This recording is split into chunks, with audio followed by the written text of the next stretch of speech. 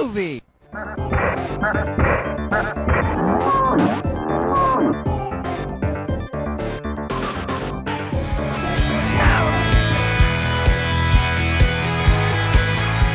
Welcome back to Kayfabe Science, the only show on the internet that thinks dinosaurs became extinct because humans kept giving them people food, made them wear clothes, and insisted on treating them like they were children and referred to themselves as pet parents. I'm your host, Groovy, Jazzy, Funky, Bounce, Ounce, Dance, as we, Dr. Dave, Dip Trip, Flip Fantasia. Today's episode is The Worm.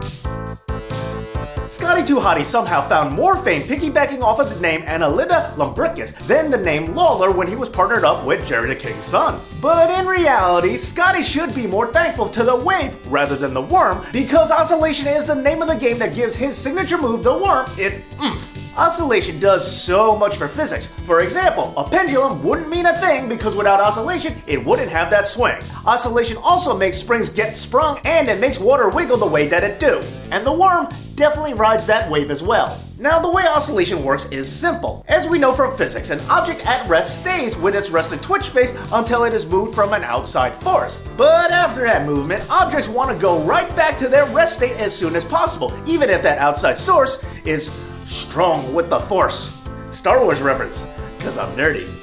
But when there's still energy leftovers after the object goes back home, the extra energy just has to go somewhere. And thus, our object can't go back to rest and instead moves in the opposite direction, causing an equal and opposite reaction that goes like this.